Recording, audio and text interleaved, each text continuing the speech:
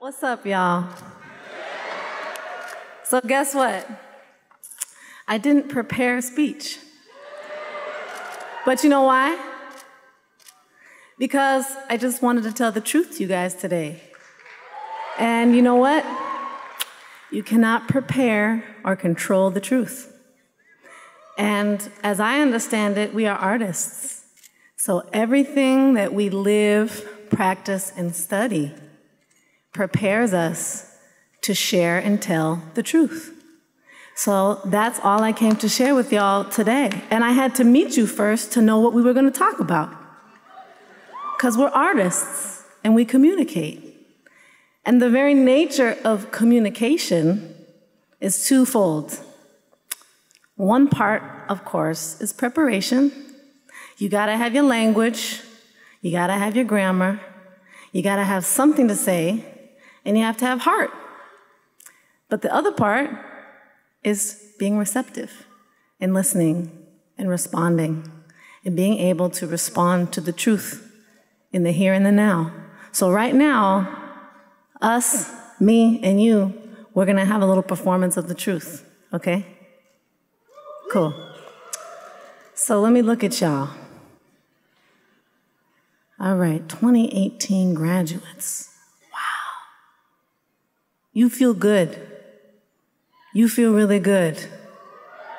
Yeah. And the only thing that hasn't been mentioned yet, which I want to bring up for y'all, because I recently read a beautiful quote from a shaman from Burkina Faso. And he said, ritual without spirit is like sharing a meal without food. So as profound as this ritual is, celebrating what you've been through and where you're going, let's remember what it's really all about. It's about the spirit. Yes. Yes. So now, all of you have been initiated into this role. You are vessels now. You are vessels now to go out into the world and to transmit this spirit that none of us in this room understand. We don't know what we're doing when we play.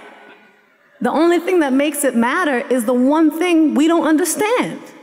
Because you can practice and you know it's true. You can practice for 8 hours a day for 25 years and not move a damn soul.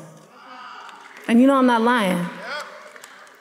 So what are we really talking about here? We have come here. You've been here for 4 years, 2 years, 6 years, 5 years.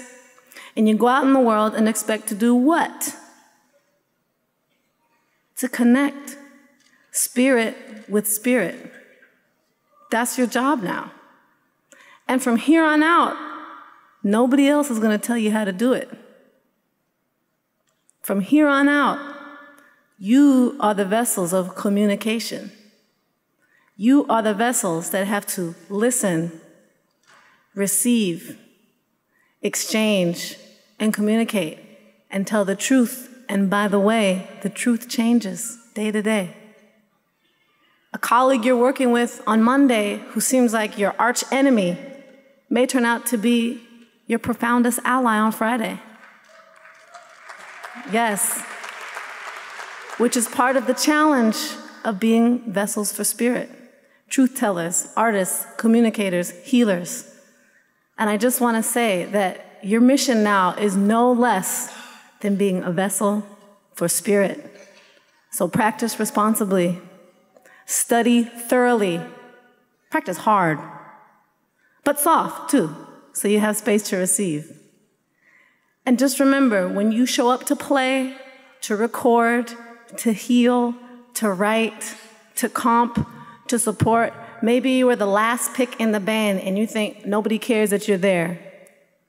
Just remember that all of this training, all of this studying, all this debt,